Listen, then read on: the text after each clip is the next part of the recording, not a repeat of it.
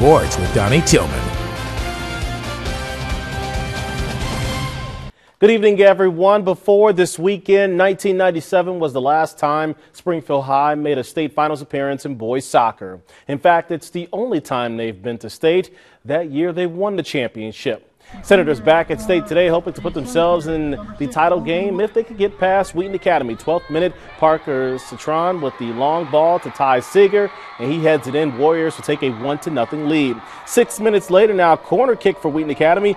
Beautiful ball here in the box. Better header by Seeger for his second goal of the game. Senators down 2-0 at the half. Now Springfield High will look to get on the board. Kelby Phillips kicks the ball right into the hands of Drew Sezanoff. Senators thought he saved that ball behind the line.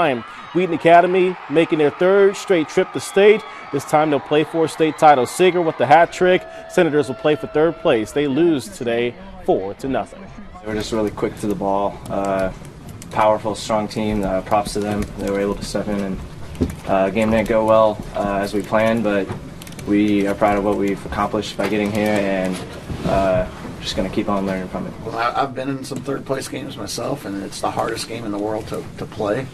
And you won't appreciate it till later on. So I try to just tell them, let's go out and give our best effort tomorrow, so at least you feel like you gave yourself a chance to get third. And